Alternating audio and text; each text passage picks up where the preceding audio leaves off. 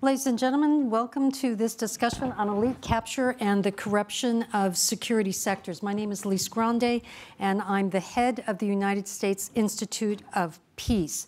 USIP is part of the U.S.'s national security infrastructure. It has specific capabilities that help parties to resolve their grievances before they lead to armed conflict. The Institute also engages with belligerents and security forces to reduce violence and protect civilians when conflicts do erupt, and USIP studies and shares options for terminating war and establishing stable security and governance arrangements. The Institute is strictly nonpartisan. We support congressional, foreign, and national security priorities, and we work across the U.S. agencies and departments to do this. One of the Institute's most important roles is to convene senior study groups of leaders and experts and practitioners to examine critical national security issues. Right now, USIP is facilitating 15 bipartisan study groups. These include groups that are looking at strategic stability in South Asia between the nuclear powers, and groups focused on countering violent extremism in Afghanistan, Pakistan, and the Sahel. It's our great pleasure to be here today to discuss the report of one of USIP's most important study groups. This study group has been looking at the very vexing problem of why security cooperation and assistance does not have the kind of impact that we think and expect that it should. Like many other countries, the U.S. invests significantly in security cooperation and assistance.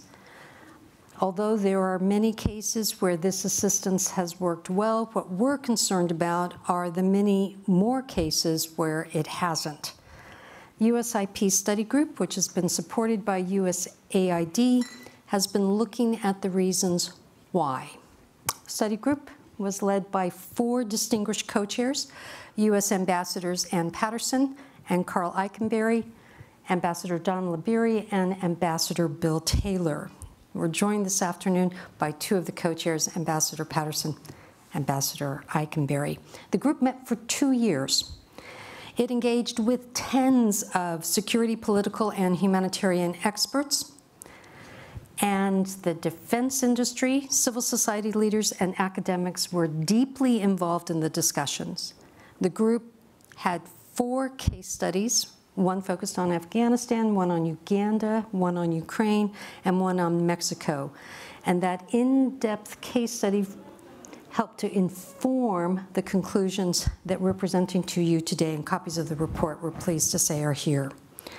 The main finding of the study group is that many of the security sectors which we are trying to support are captured and corrupted by elites who are using these sectors for their own enrichment and political purposes.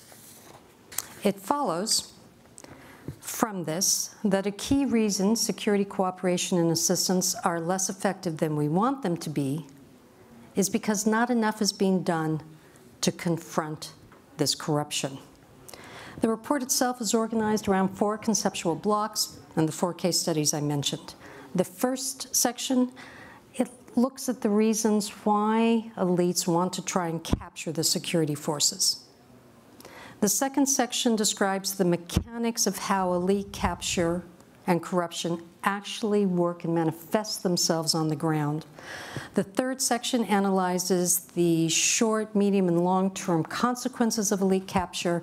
And the fourth, arguably the most important part of the report, includes 24 comprehensive recommendations on how to help detect, confront, roll back the malign influence of elites, and how to reduce the likelihood of future capture and corruption. If you allow me to present our 2 co-chairs who are with us today, Ambassador Patterson has been the U.S. Ambassador in El Salvador, Colombia, Pakistan, and Egypt, and Ann was the Assistant Secretary of State for Near Eastern and North African Affairs. She is the 2-time recipient of the State Department's Distinguished Service Award, has served on 2 congressional commissions on Syria and the U.S. National Defense Strategy, and she was named one of the 100 top global thinkers in 2011. General Eikenberry is a retired lieutenant general in the U.S. Army and former ambassador to Afghanistan. He has commanded and served with mechanized light, airborne, and Ranger infantry units in Hawaii, Korea, Italy, and served as the commander of the American-led coalition in Afghanistan. He is the recipient of 11 military awards, 4 top awards from the Departments of State and Defense, and has been decorated by Canada and France. General Eikenberry is fluent in Mandarin and has a degree from Nanjing University in history. He's considered an expert on China. What we'd like to do today is to benefit from the extensive personal and professional knowledge that our 2 co-chairs have. To reflect on the broad themes of the report, we recognize that the specifics of the 4 case studies are in the report itself. And if we can start with you, the report that you presided over builds on years of research and investigation. All of us who have worked in the field and worked in the security sectors have known for a very long time about elite capture and corruption. What the report refers to as the effectiveness gap between the amount we invest and the impact it actually has. Why hasn't more, since we've all known about the problem, been done to address it? Thank you very much, Lise. And yes, we've known about this for a long time. So let me jump in on what I think are the reasons for this. One, in many of these countries where we provide assistance, we have conflicting objectives. 2, we do what we understand. We give equipment, we give training. We often don't understand the complex social and ethnic identities that underline some of these institutions. But the most important factor, I think, in the last 20 years is security assistance and reform was subordinated to the war on terror. In every place I served, that was our overwhelming strategic objectives. And of course, countries understood this. So they began to basically play us in this respect. We had these specialized units. They would change their own legislation, often to mask repressive techniques under the guise of counterterrorism. And the environment now has changed. We're involved in great power competition. We're involved with competition with China, which is an economic powerhouse. So our security structure has to be more efficient. We have to get more for our money. And our allies, particularly in the global south, need to deploy more quickly and be able to defend themselves more effectively. So that requires a really hard look at security assistance, which I think this report has contributed to quite substantially. General, when you were serving in Afghanistan, I know that you saw many of the problems that are described in the report. Why wasn't anything done to fix these? Yeah, you know, when I was in Afghanistan as the ambassador and was serving as the ambassador in Pakistan, so believe me, some years ago over secure communications, we had this kind of dialogue going on. But to the point that we look at security assistance, but security assistance is taking place within a broader context of diplomacy and development. How does this fit in? And during the war on terror, what we had is, in many cases, a very difficult time of the U.S. departments and agencies aligning their efforts. So the CIA argument was we wouldn't even be in this country if it wasn't for terrorism. That's what we're here for. That's the number 1, 2, and 3 priority. The military, their argument was, well, we're here trying to build security forces, and until the shooting stops, nothing much more can be done. And then there's the embassy side, or the ambassador side, trying to pull together the development and the diplomacy. And they're arguing, well, we can successfully kill the terrorist, we can build security forces, but none of this is going to be lasting unless we have democratic institutions or accountable institutions that are politically sustainable. And the inability in Washington, D.C. to try to then prioritize and resolve these contradictions was significant. If you had a magic wand, General, and you could go back and change something in Afghanistan to to redo security sector assistance, what would be the thing you would want to do? I think there, Lise, look, there's a lot that has to be done here, and I think the report's been good, has been effective in identifying different things that must be done. One I would particularly focus on is how do we develop the expertise that's going to be required to do long-term security assistance, and the complexities that when you go to a foreign country, if you don't speak the language, if you don't understand the culture, if you don't have insights into the real politics, then the security assistance effort is not going to succeed. So in the past, when the United States has gone into conflict, we'll have a period of time where there's great interest and let's create a group of experts here. But then when the conflict is over, those experts will find that the opportunity costs that they paid for developing the language expertise, for developing the skills, the repetitive assignments in that country, then they're lost at that point. So what you have to do is develop expertise, but not just for that particular conflict after the fact. You have to be anticipating and then to try to come up with personnel systems so that those people, then their careers are properly managed over the course of 5, 10, 20 years. I'm talking about the military here, but I think, Anne, the same probably applies to state and development. Yeah, it's very dramatic in state and the development agencies. And when you talk to people that served at high levels in Afghanistan, they point to this as the most critical issue. Short tours, 8 months, no language capability, and people who aren't there long enough to be invested and who have the incentive to learn what's going on. And if you don't know what's going on the ground, believe me, you make mistakes. I would argue that's why we do a lot better in Latin America. We can draw on huge numbers of legacy speakers. People are there for years, and they go around the area and they have a good basis for comparison. And the report that you and the General presided over came up with 24 recommendations. There's a lot in there.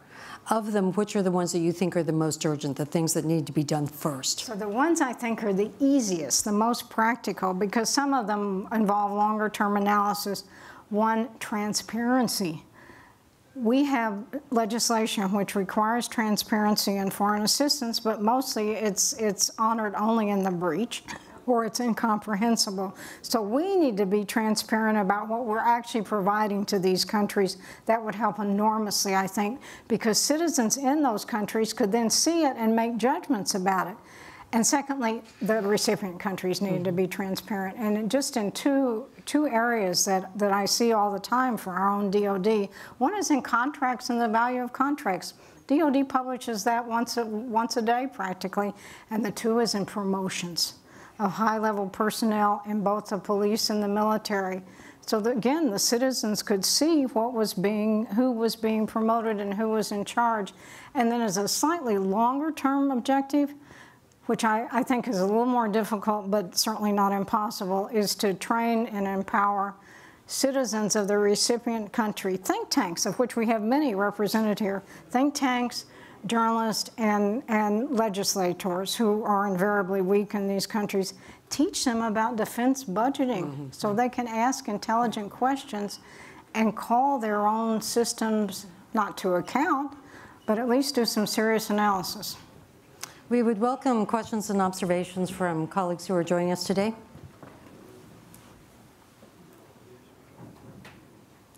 And since I know Philippe, I'm going to ask him to jump in first. So thanks for thanks for joining us.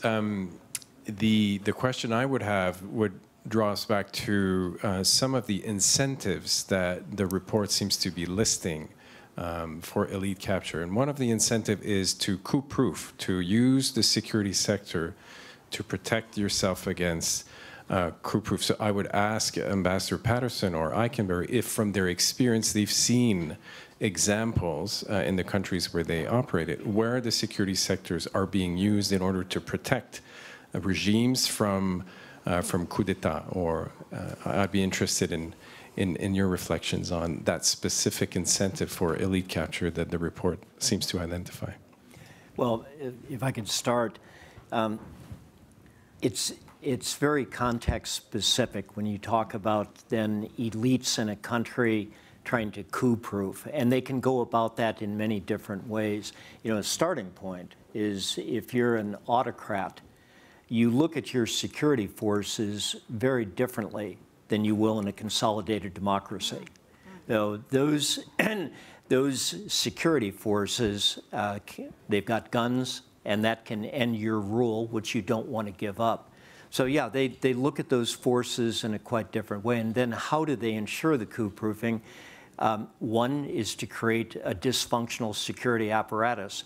So I'll create a National Guard force that has guns and reports directly to me, and a police force that's separate, reporting directly to me, and I'll create a very strong intelligence system that's reporting directly to me.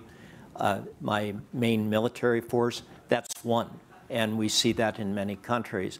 Another is just to use your security forces then, who's got the guns, and make sure that they're very happy through then the patronage that you're giving them. We have certain countries that have taken their security forces and they're heavily involved in the economy. And they're heavily involved in the economy because that's the patronage, and they stay loyal to the leader. So many different forms of this. And to get to the point then, what do you do about it? It requires, I think, a education program and a focus with your people that are conducting security assistance reform and security assistance programs, where they're not just looking at the tactical capability of the particular unit that they're working with, but they're opening up the aperture wide, and they're thinking then beyond tactical capability development. What are the underlying institutions then that exist in that country that are going to be critical then for ensuring that these military forces are acting responsibly and in an accountable manner? Other questions and reflections? Sir. Thanks for your topic, for your research. My name is Andrei Buzarov. I'm from Ukraine. I'm an international journalist and PhD researcher. The question of elite, I'm also has a PhD on social philosophy and philosophy of history. And the problems of elites, it's a very, very actual problem for Ukraine, you know, because after the collapse of Soviet Union, we have some elite, which was ex-Soviet, but became pro-democratic, anti-Soviet. The war, the first war 8 years ago, and the second war last year accelerated the process of construction of new elites in Ukraine. So one of the biggest challenges for Ukrainian society that still I don't have, as a Ukrainian citizen, answer what will be next Ukrainian elite. So we had the post-Soviet. Now we see that oligarchs and the others, some of them, they fled of Ukraine. So who can be, in accordance with your experience, Afghanistan, because you saw the pre-war, during the war, and post-war societies. So what can be the base for the construction of elite in Ukraine in these 5 years, 10 years, I don't know. Thank you. Perhaps 2 points about the war right now between Russia and Ukraine, and to get onto this topic of security assistance. The first is perhaps not directly related to security assistance, but is an important insight into the performance of the Ukrainian armed forces right now. So with the security assistance programs that NATO, the United States, European countries had going back to 2014, one of the big successes that took place that was not known at the time until the war began is an effort to change the professional military culture in the Ukrainian armed forces, which had the Soviet legacy, as I understood it, a very top-down command approach, and then a development of a new command approach, which was very bottoms-up. So delegating authorities to junior leaders, letting them take the initiative.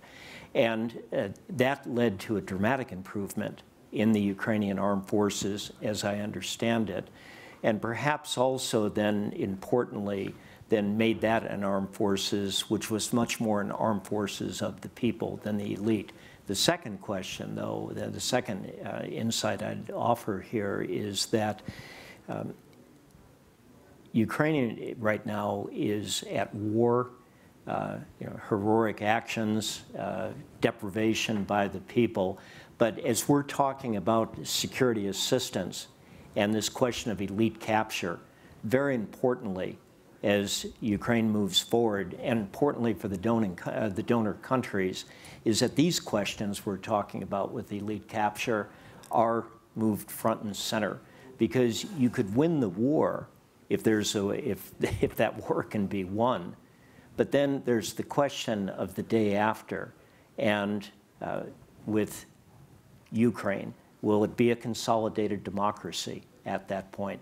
So what's going on right now, you're under duress. But these questions, though, about accountability and transparency, they will greatly matter. Ma'am. Thank you. I'm Greta Fenner with the Basel Institute on Governance, so I'm in the anti-corruption field. And I'd be curious, so this is about elite capture in the security sectors. Did you see significant amounts of intersections with elite capture of other sectors? Because we would today say states are captured, full stop, and we wouldn't sort of look at it. It's very, very relevant what you did. I didn't want to, but did you see intersections, or did you just see this as a system that captures the security sector and every other sector? Was there anything specific that you would identify there? So I saw a lot of collusion in this elite capture between civilian sectors and security sectors. And it's because some of this is the fault of the United States and other donors, because they go to the same people and empower them on grounds of familiarity or effectiveness, so put that aside. But yes, there's a lot of, because they learn because they're not stupid, they learn how to cooperate with each other and maximize their influence. I don't actually think corruption is the primary driver of elite capture. I think it's super important. But the more important one is holding on to political power. And it's great to have money and funnel resources to your friends, but you funnel resources to your friends who can help you retain power, because let's be honest, in many of these countries, losing power has lethal implications too. So there's an enormous incentive to strengthen your position. So yes, I've seen that in a number of countries. Can I respond on Ukraine? One thing I saw in Latin America, and both in El Salvador and Colombia, the role of the international community, I know this sounds trite, is going to be hugely important. I can't tell you how important a very, very effective UN leadership was in El Salvador, that was seen as an honest broker, that had a large enough staff to intervene in disputes among parties. And by God, I hope the UN's working on that now. If I could also on this question of different sectors than within a country, and how does that work with elite capture? I think that you have to have a very, my own experience, a holistic view as you look at security sector reform. So for instance, you can find in certain cases where the elite then are turning to the judicial sector, and they find a way to hollow that out. And so even as you're focusing hard on the security forces, the back door is getting open here. Involvement in the economy, a back door is open there. And it's something that without that whole approach, you're not going to solve these problems. You might want to add Sudan to your case study. This is perfect to illustrate that. Yeah. Sir. It goes on when I speak. Hi, I'm Andrew Solinger with Foreign Policy Magazine. Excellent report. I look forward to reviewing. And I was just looking at your recommendations and thinking, we don't operate in a vacuum, unfortunately. And there are other players who foster and accelerate elite capture in countries where we may not be able to have the time to act with care and transparency. I'm thinking of some African nations, the DRC, et cetera. And I'm just kind of curious how you view that competitive element when you have, Wagner groups and the like trolling the world, intervening, and really are probably the worst players in this space. But how much time can we take to take that care to follow these recommendations in some of these regions, Sudan included? So Ron Newman says in the Afghanistan portion that this was a huge dilemma because you've got to move. First, you don't have the personnel who knows the ground, but you're under pressure to move enormously quick to get it done, and that's also been my experience. When you have a conflict, you got to get in there, and no one wants to hear any questions. Yes, you have to get in there, you have to be competitive, but you have to be mindful that at the same time you can look at these other issues in parallel with moving quickly. And that's what our bureaucracy is very ill-suited to do right now. But we have many African experts who can do this, even while you're moving ahead with security assistance, with counterterrorism, with all sorts of lethal assistance that needs to be delivered. In preparing for today's session, we were having a discussion about one of the recommendations, which relates to staying there for a long time, playing the long game, and recognizing that U.S. adversaries are also playing that game. And if we go for short-term solutions, we risk, in the end, losing out on our key aims because we are done and out and focus somewhere else. When we were talking about we actually thought someone was going to ask us this question. So when we were talking about how to respond to this, we were looking at what are the risks of a short-term intervention versus what the risks are for trying to mobilize the political support and resources that are necessary for playing that long game. Since Anne's already answered part of the question, General, did you want to come in and share some of that? Yeah, so, getting back to what Anne had talked about with this so-called war on terror over a 15-year period, during that period of time, we were not focused on China, we were not focused on Russia, so now we talk about the return of great power competition. Will this have an impact then on how the United States looks at its security assistance? I think it will.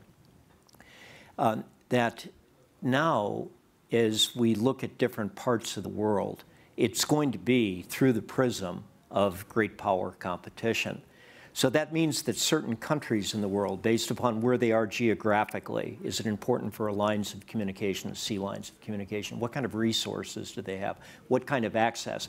Now, that's a very, that's not a strong argument if we're saying that what we should be doing everywhere in the world is advancing democratic values. But I think that it's quite clear that based upon our experience of the first 15 years of this century, that there's a limit to what we can do. And so people say, well, security assistance has worked. Look at Korea as an example long ago, but that was within the context of the Cold War. And what that gave then for the United States at that point in time was staying power. And that the DRC remains such a tragic country, but there still is no compelling realpolitik argument about why should the United States have a big security assistance effort in the DRC. Are there other parts of the world right now which are crying out for political stability, which over the next 5 to 10 years, as we talk about global competition, will lead the United States and partners to say that's a very important country and that we need to move forward with smart security assistance programs for reasons of competition, or we just can't allow that to fail. But we're going to look at the world differently in different locations. Some will draw our interest and others will not. Other observations and comments?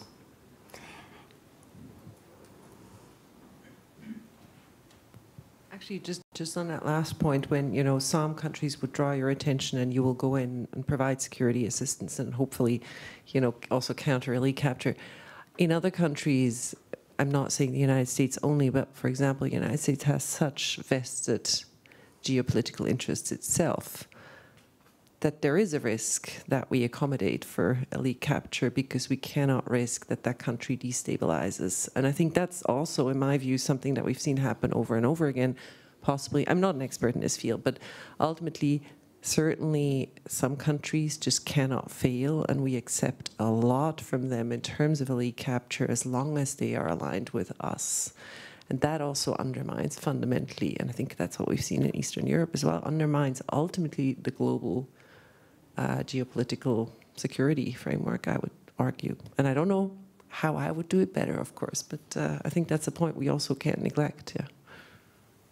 So I think that's right. And again, it was quite dramatic during the War on Terror that you get a full pass if you're friendly on the War on Terror. But it doesn't have to be that way. I mean, we certainly have the knowledge and the expertise, and that's the purpose of this report, is to sort of open the discussion on this, that you can still have countries that are too big to fail or on the brink or for all sorts of reasons that we have to support them, and still work with elements in that society, because that's also where we tend to sort of give it a pass, to do a better job of monitoring their own systems. It's not impossible, it's just hard, and our system is not directed that way. That's what we're trying to promote here. Ma'am. Yes, Viola von Kremen from the European Parliament, and I'm working in Eastern Europe in particular, but also working on anti-corruption. And I have to admit, I have not read your study yet, but I will do very soon. I was always puzzled because many of our countries are a tax haven for everything, money laundering. We're having all these enablers who help those elite who are keeping their countries hostages and so on. I think that could not be, maybe it isn't the part of your study, but I mean, what kind of recommendations would you give in particular to those countries where we have many of them in the European Union to go much harder against those who actually enable the structures of elite capture in some of the least developed countries? So the U.S. government's done a lot in recent years to crack down on enablers. And here's what I'd say, and that this is the most honest reply I can give you. It is very ad hoc. It's whack-a-mole. It doesn't get at the underlying issues of institutionality. It doesn't go after the corruption within the society. It just gets at individuals. And believe me, if you take one off the field, another one is behind him. So that's why I think we need to focus on institutionalization, better laws, better banking laws, more control of the central bank, et cetera. But at least in the individuals, I think you would find that the U.S. government, mostly through visa restrictions, has done a more comprehensive job, but it's not the answer in my view. One of the most interesting parts of the report is, and it's based on the case studies, is where we look deeply at how corrupt practices on the ground actually manifest themselves. And I know that as co-chairs, you watch that section particularly. Of the myriad ways that elites manipulate systems for their own benefit, which do you think tactically are the most difficult for us and our allies to address? Well, I think, Lise, one would be that the more that what has got the United States' interest in a particular country, where there might be a threat that's emanating from that country, possibly for transnational terrorism, that then you've got a principal agent problem, or you've got the problem of moral hazard, that the leadership, the President of the United States then, as he's looking at the relationship with that particular country, he's continually thinking about the threat that that country could pose. So these trade-offs that we've been talking about then, that, well, let's play the long game, let's build institutions, there's a tension that goes with that.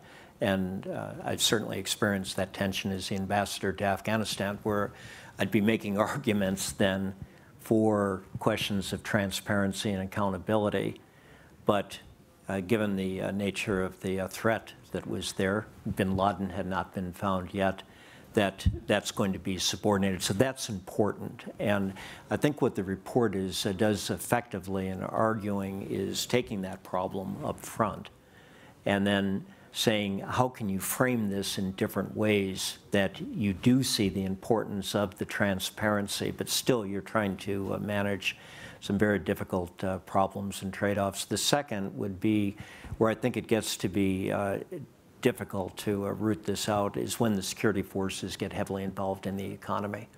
So we've seen that in cases like Egypt, other countries that we could name. And when that occurs, then as you're trying to then shine a light on the security forces and try to get accountability, you're finding that they're everywhere and they've got the ability to undermine your efforts. And what did you think were some of the most difficult?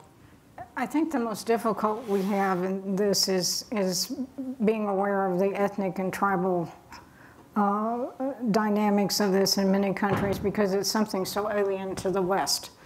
And the next thing I think is basically what Karl is saying is the military structure, because not only are these institutions often corrupt and integrated into the economy, they become unstable themselves because the cronies are favored with promotions and with money and with post-retirement jobs.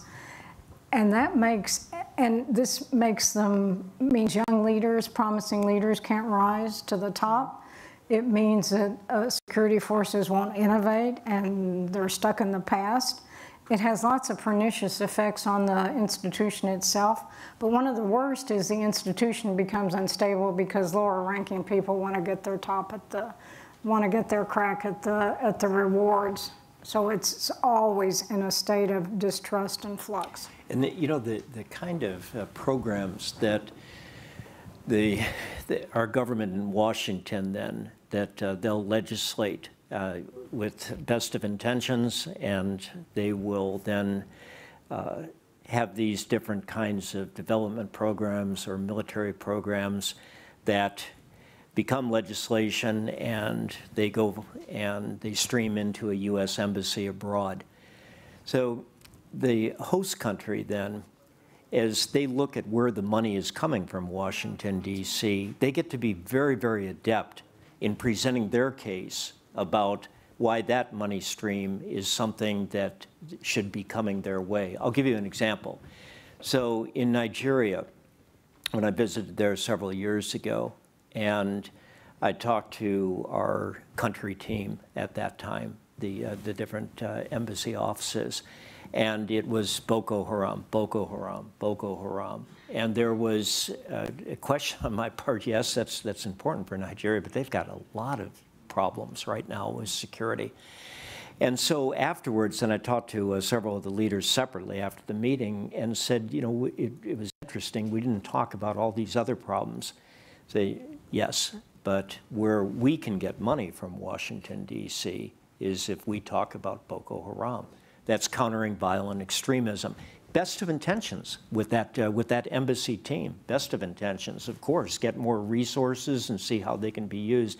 But that also, to get at these problems that exist, then that Washington, they've got money for countering violent extremism, for terrorism programs, but that might not be what is absolutely needed to holistically affect the problems that are afflicting that country. We're coming toward the end of the session. May we ask if there are other questions from the colleagues? A final question, General Ambassador. There's an argument that the problems we're facing in security cooperation and assistance are so embedded, so intractable, that we should scrap the whole effort and start again. How would you respond to that? Well, the United States now is facing a very different world than we faced 25 years ago. The the end of the Cold War proved, I think, is going to prove in the greater course of history an anomaly. So we had this period of time in the 1990s, maybe for the first decade of this century, a period where it's overstated that the United States was the only superpower, unipolar, but certainly militarily we were at that period of time. Now we have got competition from China, competition from Russia. We see that now different regions of the world are starting to move on their own with major powers within particular regions. And all the while, the United States now, our ability to try to maintain military presence everywhere in the world, we cannot. So if we want to say, well, security assistance then should just go away, we'd have to reinvent it. Because our ability then to try to provide stability to certain parts of the world to compete effectively is going to be very dependent upon tools of security assistance. And I'd say that what this report is talking about then, Lise, ways to look at security assistance, it's something that we have to take seriously. Because if we walk away from this and think that if we lock our doors shut, that we don't have to worry about what's going on in the front yard at night or the backyard, we're going to be shaken by that. Ambassador. First, let me say that there are countries where security assistance has been very effective, and we need to understand why that was. But secondly, I totally agree. The United States is a global power, and we're in a very important shift right now in our presence in the world, and we're going to be unable again to project power in the way that we used to project power. So countries have to do it for themselves. And that's why I think this report is actually very well timed, because it's a way of thinking about security assistance differently than we thought about in the past. And it can be transformed if people will pay attention to it. There was no need to really pay attention to this for a long time, to tell you the truth. It was sort of on autopilot in the administration and the Congress, and everyone went through their, frankly, rote performance year after year, but that's changed. And I think the report and frankly, the general discussion of America's strategic interest have made that very timely. General, Ambassador, thank you. Before we conclude, we would like to recognize the role that Philippe Leroux-Martin and Karl Trenkopf-Wehrmacht played. They're the team leader and senior expert in USIP's unit that works on security governance. The report would not have been possible without their dedication and leadership. Gentlemen, thank you. Thank you all for being with us. We have copies of the report here, and it's also available at usip.org. Good afternoon.